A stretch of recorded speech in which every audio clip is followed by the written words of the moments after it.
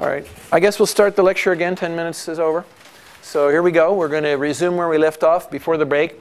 We talked about different kinds of exceptions that can happen. This slide asks the question, where do those exceptions happen in the pipeline? Where does arithmetic overflow happen? Is this doing any arithmetic? No. This, no. Right here. In the execute stage, we could get an overflow. So it happens in the execute stage. And is it a synchronous exception? Yeah. It's caused by this instruction. How about an undefined instruction? When do we find out that we've got an undefined instruction? Fetching? No. In the decode stage. So in the instruction decode, we find out, what's this code? We don't know what to do. We can't do anything with this. It's a bad instruction. It's caused by the instruction, so it's synchronous.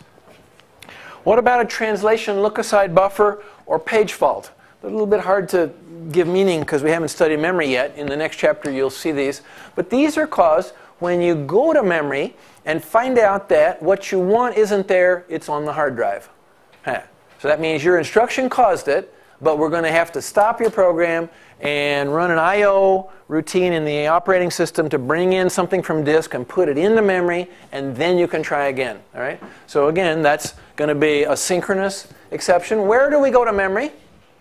Here and here. So we could have those kind of things happen in the fetch stage or the memory stage. Okay? I/O service request. Okay? This is where an I/O activity needs to happen and you didn't cause it. Okay? So it's obviously not synchronous. It's an external interrupt. And it could happen anytime. Your instruction could be in any of these, an outside I/O service request, I/O service request, stop your processing. We need the CPU right now. Get off. Heidi, get. It's kind of like a fire alarm at your school. When I was a kid, we loved fire drills and bomb scares and all that because it meant you get to go outside and talk to your friends. And sometimes they happen right in the middle of the lesson. The teacher's teaching math or geography and suddenly, and you know, the first thought through everybody's head is this real or just a drill? The second thought is, doesn't matter, we go out. You know? So we love those.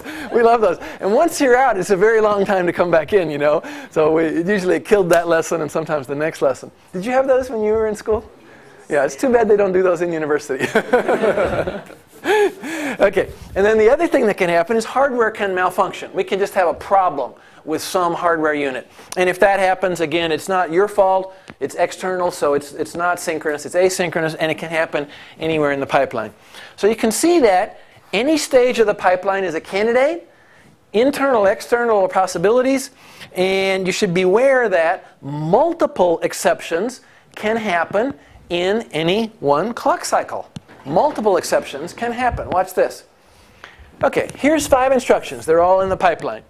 This one just fetched, and it caused an instruction reference page fault. This one is decoding, and it found an undefined instruction when it decoded. This one's in the execute stage, and unfortunately, there was an arithmetic overflow. This one is trying to do something in memory, and it caused a data page fault. So we got 1, 2, 3, 4 exceptions all coming at once. Because 4 different instructions each cause an exception. Whoa. In one clock cycle. Okay. Now what has to happen is, as it says down here, the hardware has got to sort out which one to handle first. And the earliest instruction is the one that's going to get the first service. So that would be this one. It's the furthest along. You know, this is the latest instruction. This is the earliest instruction. We saw in CS-224, the exact hardware that will handle this. You remember what it was called? Multiple requests. Choose the one that you're going to do. What do we call that? Not multiplexer. No. Close. That's not a bad guess. But it's hardware that does the choosing for you. There's no control signals needed. A multiplexer needed controls to choose. Multiple requests are all coming. Hey, I want service. Hey, I want service. Hey, I want service. Hey, I want service. They're all yelling, help me, help me. Which one? The one with highest priority. What was that piece of hardware called? Priority encoder. Remember? Priority encoder. All right? So it gives the code of the one with the highest priority. All right? Okay. So that's how we would handle that in hardware. Okay, now, let's talk about MIPS specifically, because we're going to make some changes to our data path, or our processor, to handle exceptions. All right? So let's think about it. The first thing is, we said you have to record the cause of the exceptions. We've got several possible causes, don't we? So we need a cause register, and it's a piece of hardware to record the cause of the exception. And there needs to be a signal which says write into it. Okay? And that's going to be cause write. So we've got a new control signal, and we've got a new register. Okay? Now, if you look back here, how many different exceptions are there? 1, 2, 3, 4, 5. But no, wait, this is not caused by our instructions. So caused by our instructions, there's only 4 different things. These are external. So therefore, a 2-bit register would do the job. Cipher is this. Cipher beer is this. Beer cipher is this. Beer is this. Something like that. A small register would do the job. Could be bigger. Okay. The second thing is exception program counter, EPC.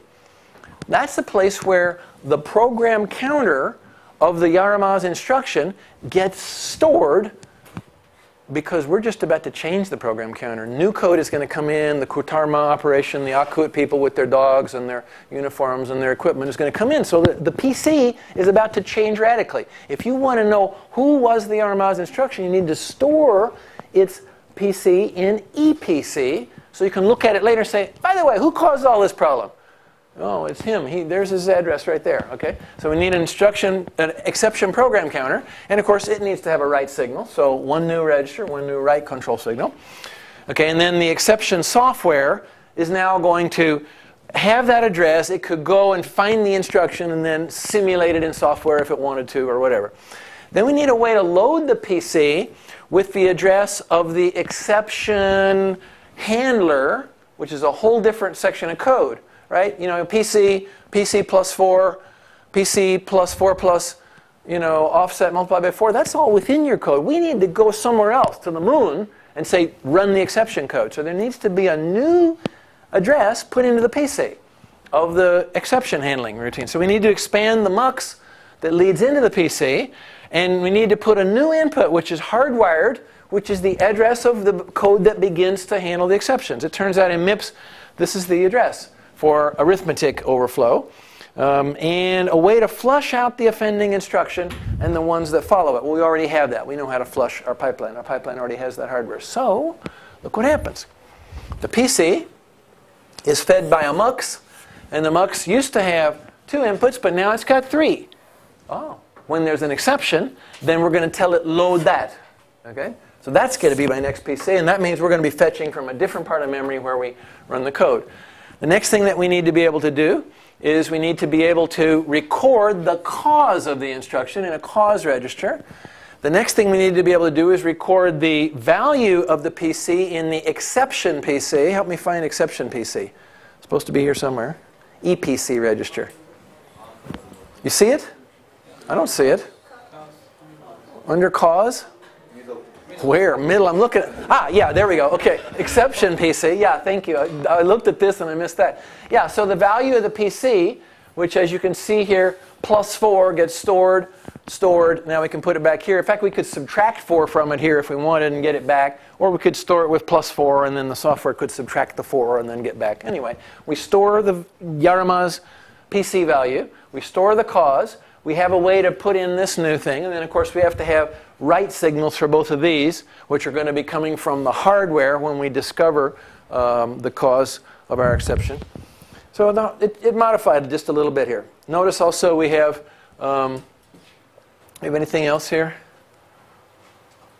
IF flush, EX flush, ID flush. Maybe some of these are new too. I don't know. Anyway, they're for flushing, the pipeline, putting zeros in as we need to. I think that's all that's new. Okay. So, all right, let's summarize what we've done. This is the summary of all of Chapter 4.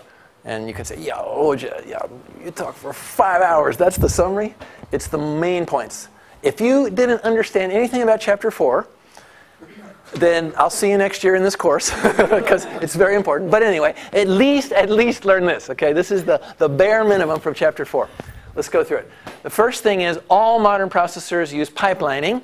That's why the second project is going to be a pipelining project. What does pipelining give us? CPI of 1. Yeah, we had that with single cycle, Hoja, and what's the big deal? Bizene, and a fast clock cycle. Ooh. A fast clock cycle and CPI of 1, not a slow clock cycle. Second thing is, the pipeline's clock rate can't be any faster than the time delay from one of the pipeline registers to the next pipeline register, which you know, we've gone over many times, is what? Clock to queue plus the combinational delay plus the setup time plus the skew. Remember, there's a bunch of factors, and that limits how fast the clock can go. If you go too fast, you mess up, and the thing you loaded in is just garbage, just chirp, nothing else.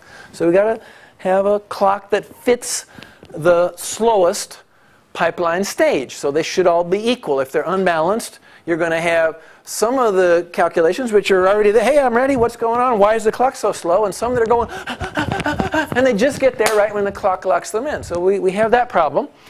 We want to equalize. So it says here, the pipeline clock rate is limited by the slowest stage. So designing a balanced pipeline is real important. Third point, which we spent many hours talking about, is you have hazards now. You have to detect and solve them.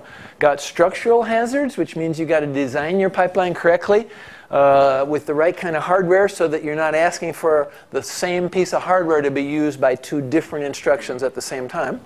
You got data hazards. If you don't fix those right, you're going to stall, and that's going to slow down the CPI. The way to fix is to forward. That means extra hardware for forwarding, muxes and control hardware for forwarding data, and you can't fix them all. We discovered one called the load use hazard on MIPS, and there will be others on more complicated pipelines that just don't fix. So you have data hazards that come from data dependencies in the instructions. And then the control hazards. Those are the ones that we spent a lot of time on and we finished up today. And the control hazards, they put the branch decision hardware as early as possible to reduce the penalty. And if you can't make it go to 0, you have to stall. Some ways to lower it closer to 0 or to predict, or to use a delayed decision, which is reordering of the instructions by the compiler. If you predict, it could be static or dynamic, and we put dynamic in red because that's the good stuff. That's the modern stuff, using dynamic prediction in hardware to make intelligent guesses, and we got pretty high rates with that. And then finally, the last thing we talked about here is pipelining complicates the exception handling. You will have exceptions. It doesn't matter if you have a single cycle or a pipeline machine, but when it's pipeline, it's a lot more complicated to handle the exceptions, and you might get multiple exceptions happening all at the same time, and you got to make sure that you don't allow changes in state by instructions which won't be executed because you had an exception. Let me say that again. Let's say that here's an instruction and it causes an exception, but it causes it late. And the next one after it changes state. And so here we go. We're moving along, and this one says, oh, by the way, I'm changing a value in register or memory. And then this one says, ding, ding, ding, exception. Which means what? Means after me, don't do any of those guys. Go somewhere else and do something else. Wait a minute, we already did part of what this guy wanted and he changed the state, and now you're telling me he's not even a real instruction? He wasn't supposed to execute because we had an exception from you? It's a little bit late. No, it's as earliest as I learned about it. I caused it when I was trying to write to memory and I got a page fault. That means these guys don't execute. Wait, it's too late. I changed something. Give it back. Yeah. Exceptions mean that later instructions might not really execute. But if you let them change state before the exception happens, and we've already learned exceptions can happen in every stage of the pipeline, problem. Wouldn't happen with single cycle. So exceptions really complicate pipelining. Now, I'm going to give you some good news. In your project, we're not going to ask you to handle exceptions. We're going to give arithmetic values that don't overflow, opcodes that are always valid. We're not going to have paging and translation look-aside buffer. Hardware's not going to fail. We're not going to have I/O requests. So you won't have any exceptions to have to handle. You will still have branches that need to be speeded up, jumps that need to be speeded up. You'll still have data that has dependencies, and some of those will be load use hazards. Some of them will be data dependency hazards. You'll have all the normal things, but we won't make you do exceptions too. This is what drives the design engineers crazy, especially in deep pipelines. Imagine you had a 15-stage pipeline or an 18-stage pipeline like Intel does. Imagine you were one of the hardware engineers trying to get it to be fast, high performance with good CPI close to 1 and fix all these stalls and hazards. you'd have a challenging job on your hands. You'd be earning the big bucks and you'd be going home at night very tired, with your brain very tired. These are challenging problems. Now, MIPS makes it easy with a 5-stage pipe. That's why this book says, let's look at MIPS at the undergraduate level. If you take this course at a higher level, we have a course called Computer Architecture, and then there's graduate courses as well. You'll learn a whole lot more than this. This is just touching the surface, just exposing you to some of the issues, okay? I don't want you to get too tired here. I don't want to make it too hard. I want people to understand this is good stuff, but complicated stuff. And usually that's the way it is in life. The good stuff is the hard stuff, but it's worth it. The good stuff is, the simple stuff isn't, so what, you know. But it's the challenging things that really lead somewhere very good. So I hope that I've whetted your appetite to look for more. After this course, you're not required to take any more hardware courses. Oh, I'm sorry, I take that back. There's one called microprocessors where you'll have a lot of labs and you'll program in the Intel assembly language, a microprocessor. But other than that, you're not required. There are some hardware courses. One of them is a hardware software systems course called Embedded Systems, which I highly recommend, taught by Uluch Saranla. You'll love that course. It's hands-on, it's got labs, got projects, you work in teams, and it uses a lot of I/O and sensors and things like that. Then there's another one taught by Özcan Öztürk, who's the other teacher for this course, called Computer Architecture. And he actually goes on at the graduate level and does multi-core, deep analysis of systems, including parallel languages, parallel operating systems, and parallel performance, and deep challenges in the multi-core world.